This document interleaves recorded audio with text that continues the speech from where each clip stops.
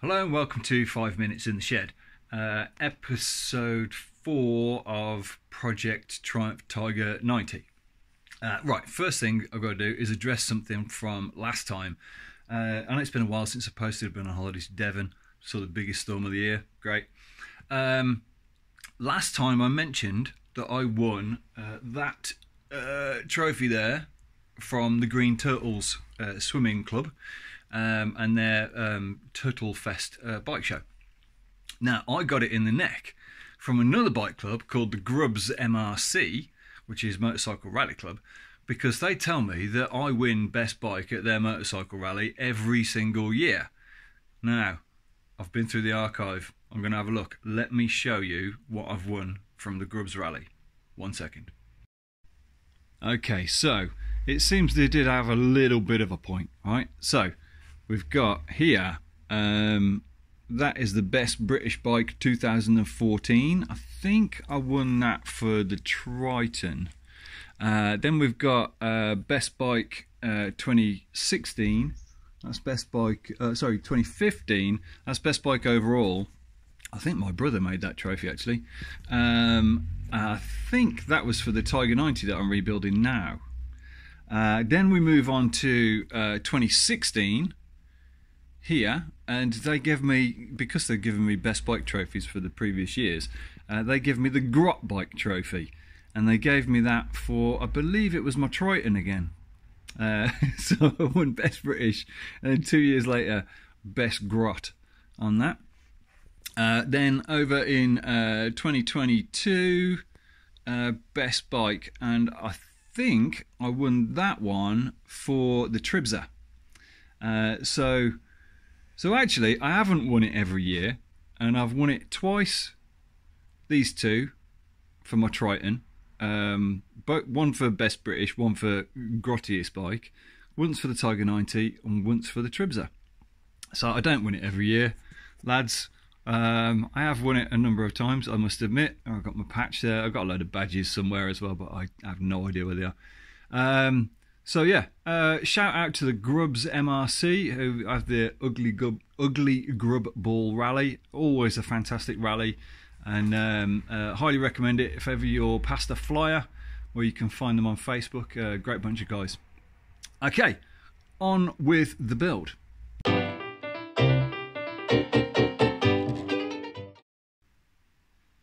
Okay, back on the bench. Right, so we got so far with taking it apart. I've got the covers off and everything.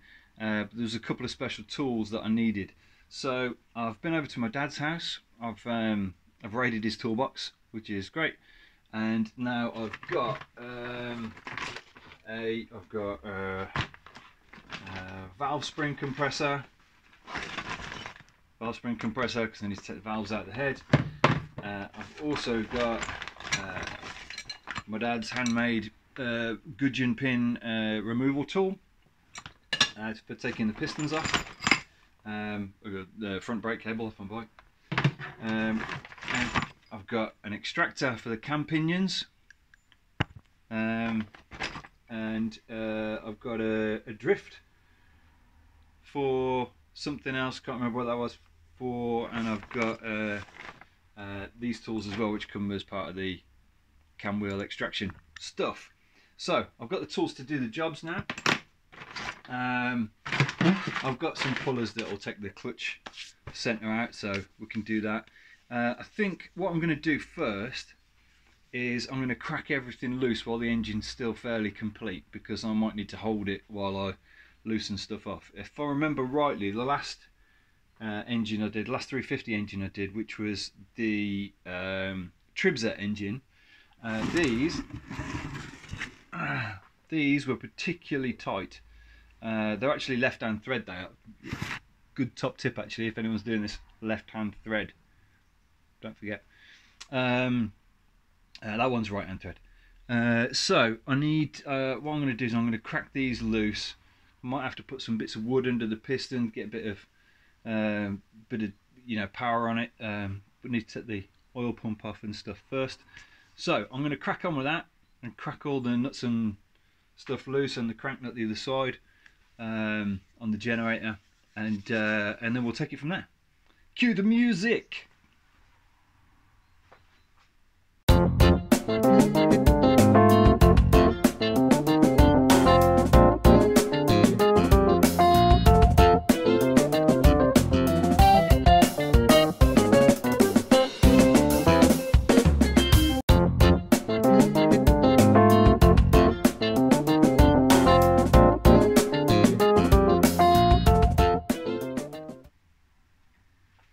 Right then, I've cracked one or two off. Didn't video that, but then I loosened all my nuts. Didn't video that. So we've got both crank pinions now loose. Oh shit, that was loose. Don't tell me I've accidentally tightened it. No, it's loose. And the crank, this one took a bit of moving. Tell me, that was really tight. And I've loosened the crank nut at the end as well. So everything's now loose, so we can start taking this apart now. So these nuts come off left hand thread, as I said, and as I said, left hand thread, and I told you all about that. I obviously started undoing it the wrong way because, you know, habit. I did have to put a couple of bits of wood underneath the pistons to hold the crank so I could get a bit of pressure on them. Not ideal. Ideally, you do this while it's still in the bike, and if it's still in the bike, you can put it in gear. It's still bloody tight though, must admit. Right, so we've got that one off there. This one, not that size. That size. This one's a bit different because it's got the offset pin to drive the oil pump up and down. That one goes in there. Oh, that is minging in there. It's all rusty. Why is that? Why would that be rusty? Not good. Why would that be so rusty in there? I don't know. I guess we'll find out, won't we? And then this one comes off the normal way, like that. Okay, so these ones, you won't pull them off with your fingers, you just won't. This one slides off dead easy. You have to make sure when you put it back on, you put the timing dimples the right side, because otherwise you can't see to time it. Right, now these need a special tool, and that special tool is this bad boy here. Alright, don't ask me what the thread sizes are, I'm not entirely sure. But yeah, these go on. Do I need to put anything inside? I don't think I do. So that outer bit screws on the outer bit, left hand thread obviously.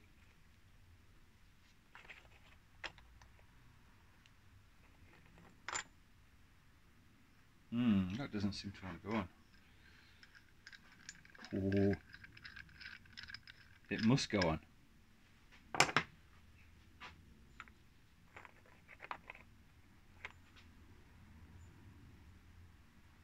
Let's try it on this one.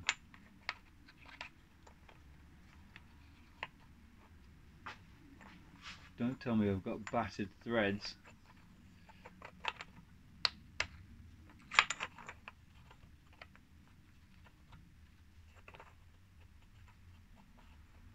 Come on.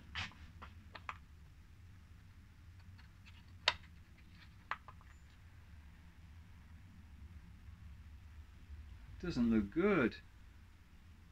Why doesn't that look good? Oh, it's the right hand thread.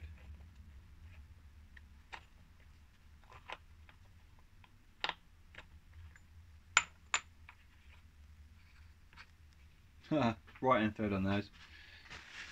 Left hand thread on the nuts. So that's got to tighten onto there. I might just drop this back on while I do it.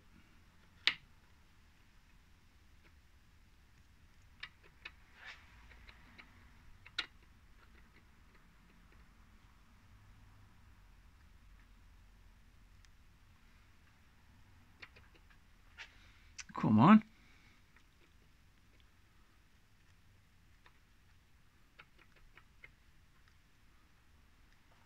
I'll put that on the wrong way. No.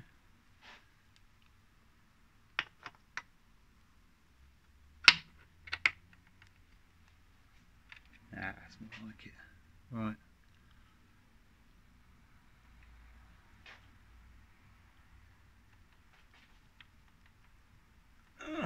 Oh, it won't fit back in now.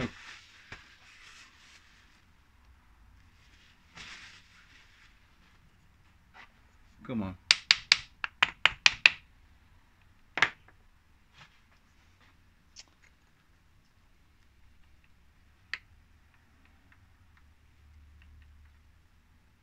Ah, fucking thing. Right. Just need to tighten that on there. Grab that. Yeah. No.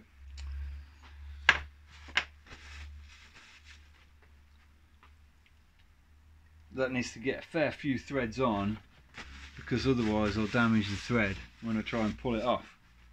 Okay, bear with me. I'm going to put that cam pinion back on. Give me 1 second.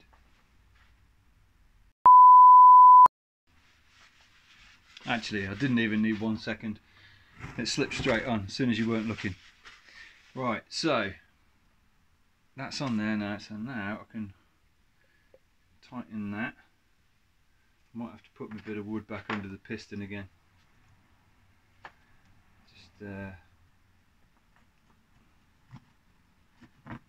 Just stop it turning. Oh, not that way. That way.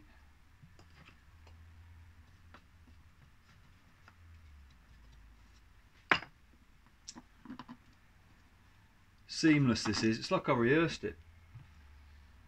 Spent all night rehearsing it, and yeah, just for your viewing pleasure. Or maybe I didn't. Maybe I didn't.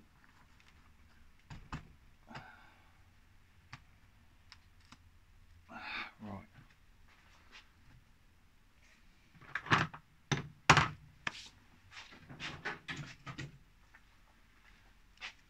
See if I can get that on a few more threads.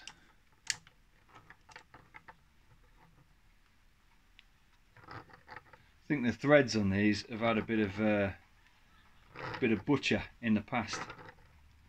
Not particularly smooth. So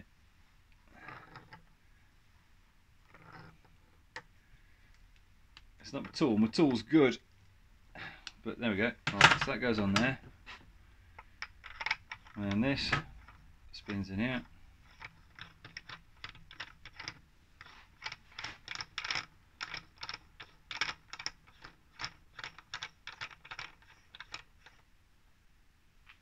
There we go, and then you just turn it until you get an almighty cracking sound.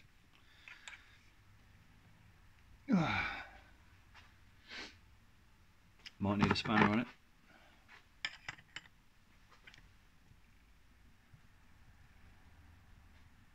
Oh, come on.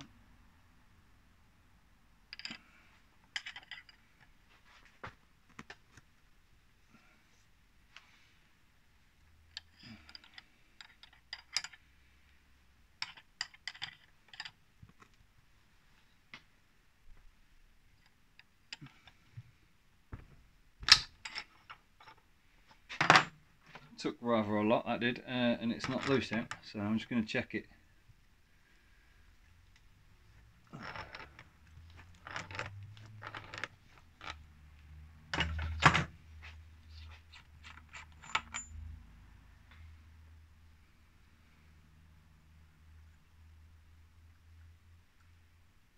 Alright, it started to come off. Yeah, it has started to come off. Just needs a bit more enthusiasm.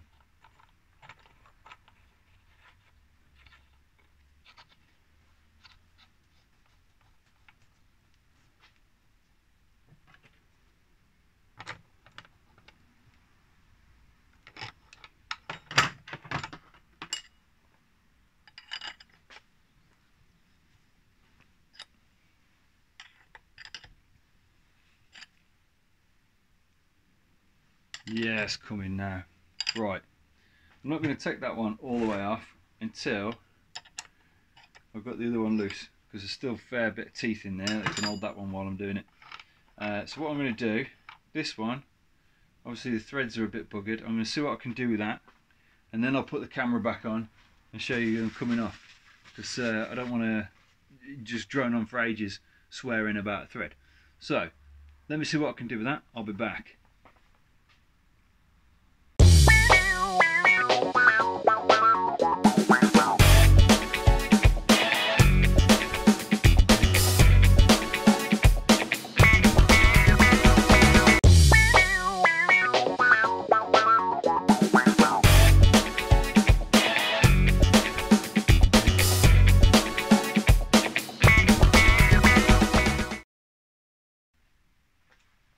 Okay, so I've reached a point. Obviously, as soon as I stop filming, this screwed straight on.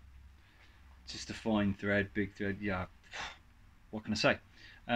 You'll see it on the sped up bit. Anyway, took this one off. This one came off treat. That's the inlet cam, and the exhaust cam is just there. Off there. Got it. A couple of little bits of swarf in that. I'm a bit concerned about, but. Inlet cam pinion, that's off as well. Right, so I'm not sure if these are marked as inlet and exhaust, or if there's a way of telling. Let's have a look.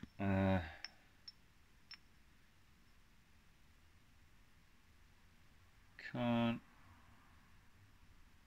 quite remember if they're all the same or not. Well, either way, I'm going to keep them that way for now. So there, those two are off. Actually, we have a bit of a tidy up. Right. Turn it around a bit so you can see. There. As I was doing this one, the tool, the end of the tool here, got a bit tight in the taper, so I had to just grind a bit off it. That's probably why you can see me using the sparking machine in the background. Follow a reel, what's it wheel there. I feel okay. Yeah, feels alright. And then the crank wheel at the bottom. Oh, that needs pulling too. So that's got to be pulled off as well. Just got to be careful I don't lose the keys from the shafts. Oh, look at that went on perfect. Look, it knows now. It scared me now. Right, screw that one in.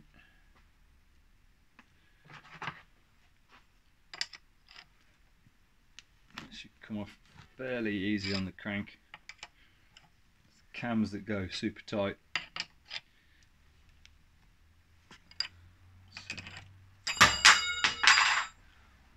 Gonna need that, right.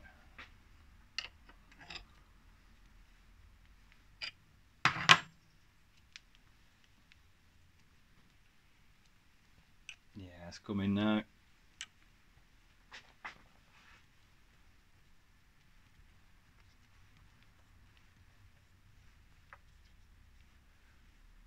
Lovely job. To be honest, I know it's a bit of a pain when these are hard to take off, but I'd be a lot more worried if they fell off, you know, and they were super easy to take off. That would be much more of a worry. When you put these back on, make sure they're going the right way around, because otherwise you can't use your special tool. I've seen engines like that. Right. Okay. It's looking pretty good. Looking pretty good. On the keyway. Just oil. Right then, so to take the cams out, we take these screws out of these plates here, and then the cams can slide out the engine. I'm not going to do that just yet. I'm going to work on the other side first.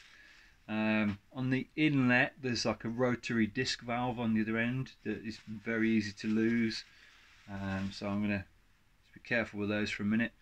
Yeah, I'm going to do the other side of the engine first. and we'll take it from there. I'm just going to put a letter on one of these so I know which one it is, because I want to remember which is the inlet and exhaust.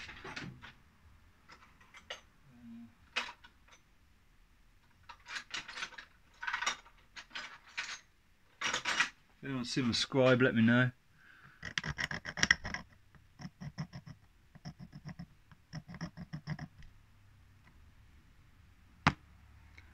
Exhaust.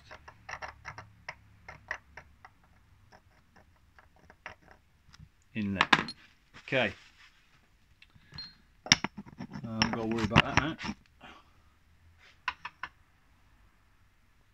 If they are different and you can't get them wrong, feel free to mention it in the comments. Okay, so that's all out of the way, ready? So I'm going to turn the engine round. Now, to take all this off, right, I've loosened that nut. The washer wasn't bent over, as I mentioned in a previous video. So I'm going to, where do I start? Take the generator off, then I'm going to take all the clutch out, clutch basket, chains, sprockets all off, and then there's a big nut, clutch nut in there, which is a bit tricky to take off, and I'll show you that when I get to it. So I think it's time for a bit of funky music.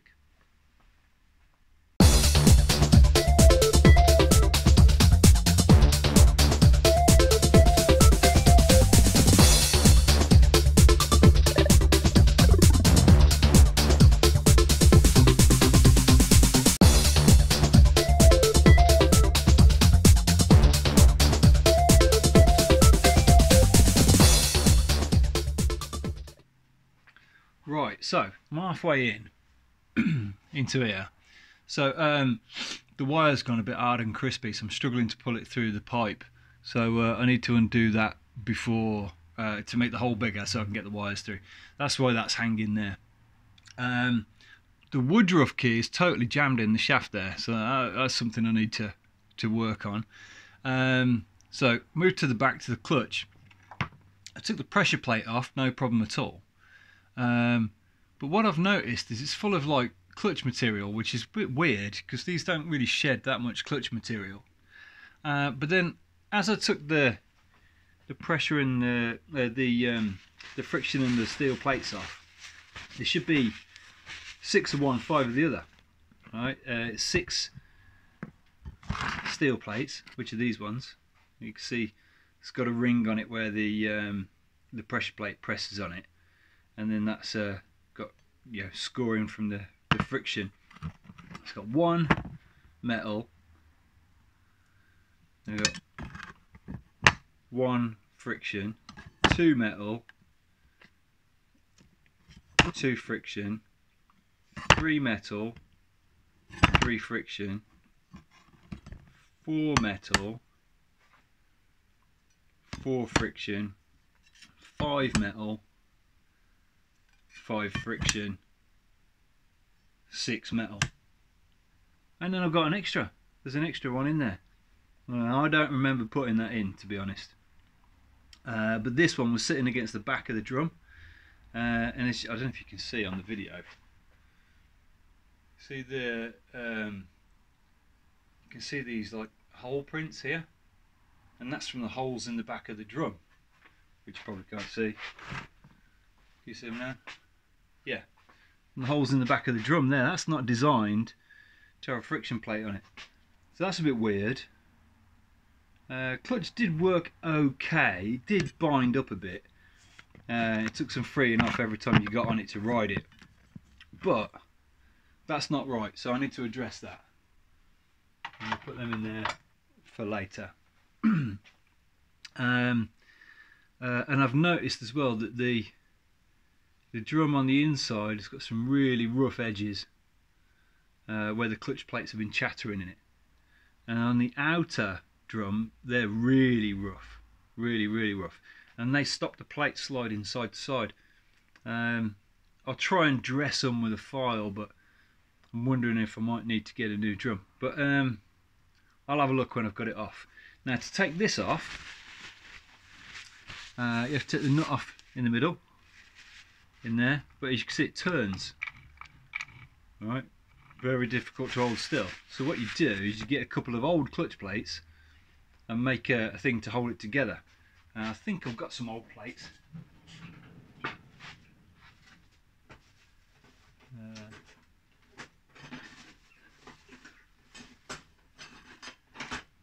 Don't know if these fit. These fit. Oh, look at that. No, they don't. Damn it. Well, they might do. Duh.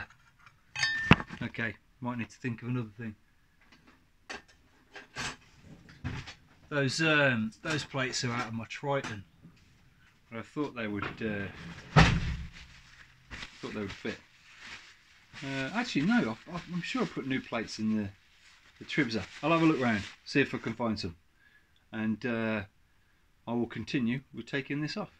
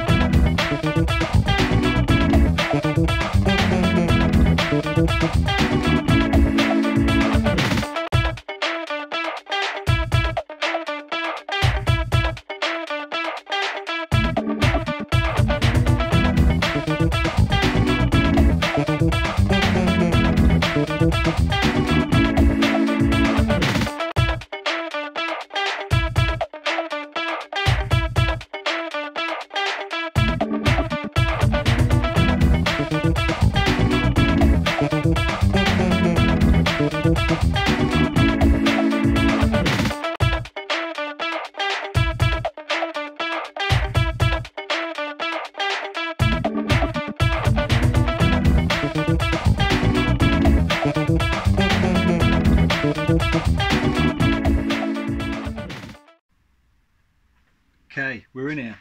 So surprisingly, none of that was as easy as I thought it was going to be. So I took all the plates out of the clutch, and then the clutch centre, which is this, there, usually just slides on and off. I mean, it's, you know, it's a good fit, right? But it just slides on and off, and it wouldn't bloody slide off. It's really, really tight, like a really good fit on that. Really good. I mean, you can. I mean, you can just pull the whole clutch thing off, but I like to get in there first. So anyway, what I did was I put a socket in it, wherever it is. Put a socket into it and just give it a wiggle, and then it slid off. But yeah, surprisingly tight. So there's rubbers in there. I'm going to inspect those to see if they need to be replaced. That's your cush drive. But as you can see, where's the camera? Where's the camera? You see these like teeth marks here? So those teeth marks there are from the clutch plates, and they're quite severe. So I'm going to have a look at that. Chain tensioner, should have probably taken that off before I took the side cover off, but usually you can just wiggle it and slide it over. Some people say you have to take the nut off, but I don't know, I've never had to so far.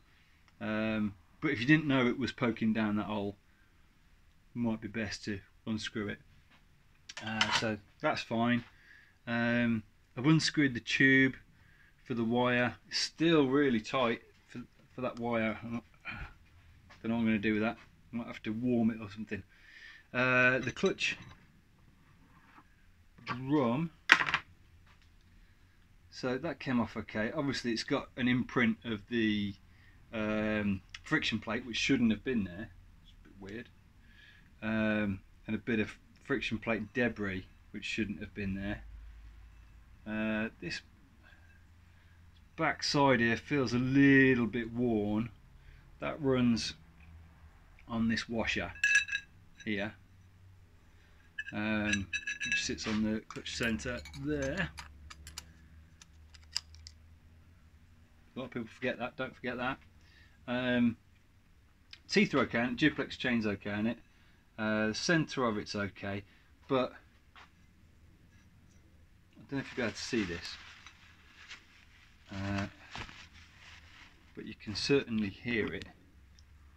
So where the, I don't know if I'll be able to pick this up on the video or not. Where the teeth slide in there, if you hear that,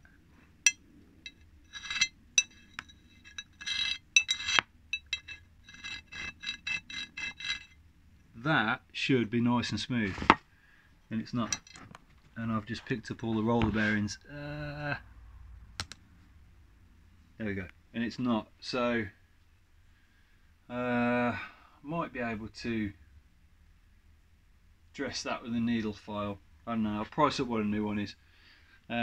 It's nice having a nice clutch. Yeah, clutches are nice when they work. So yeah, if they're going to drag, it's a bit of a pain. So I'm going to put that in there, and I'm going to put that with the rest of the clutch for now. A job for anon. This one goes in the back of it. This needs a special tool to pull it off. I haven't got that special tool, but I have got a pair of pullers, so I'm going to pull it off from the outside, which shouldn't really do, to be honest, but it does work. Don't be tempted to stick screwdrivers behind there, because this is only a little bit of cast plate, and it will smash. So you do have to pull it off square with pullers. I'm also going to have to pull the sprocket off as well. I thought that would come off. They sometimes come off, but that's tight as well. So I've got to pull the wire through, got to take that sprocket off, got to take the clutch centre off. So that's what I'm going to do now.